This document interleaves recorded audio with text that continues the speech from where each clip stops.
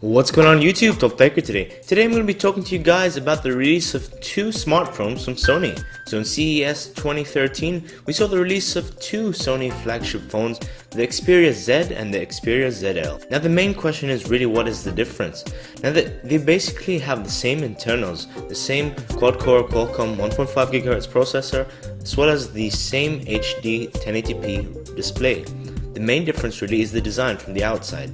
The Xperia ZL is actually larger and has a thickness of 9.8mm, slightly heavier at 151 grams, compared to the Xperia Z, which is actually 146 grams at 7.9mm, putting that into comparison with the iPhone 5 at only 7.6mm at 112 grams. The Xperia Z is also available in three colors, available in white, black, and lilac, in comparison to the Xperia ZL, which is only available in black and white. One of the main things about the Xperia Z and the Xperia ZL is the true 5-inch Retina display, with a resolution of 1920 by 1080 that puts it at a 1080p display, similar to a full HD TV.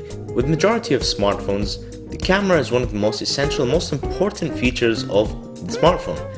Both Xperia models now feature a 13.1 megapixel camera with autofocus and optics. They both have CMOS sensors, in fact Exmor RS sensors, mobile sensors from Sony.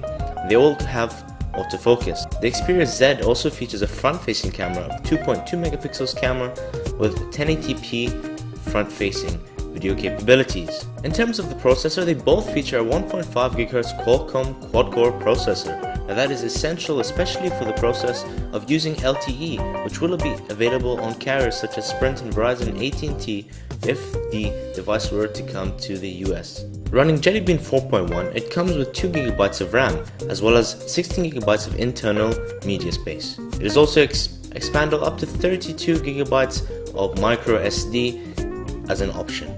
Finally, I look forward to seeing these two devices personally in hand. I wasn't unfortunately able to go to CES this year, hopefully in the coming years. However, I do look forward. I'm not sure exactly when Sony will be planning on releasing the devices. However, there is word on the street that it's gonna come soon. So that's from Top Tech. If you guys are interested in more videos, don't forget to subscribe down below and I'll catch you later.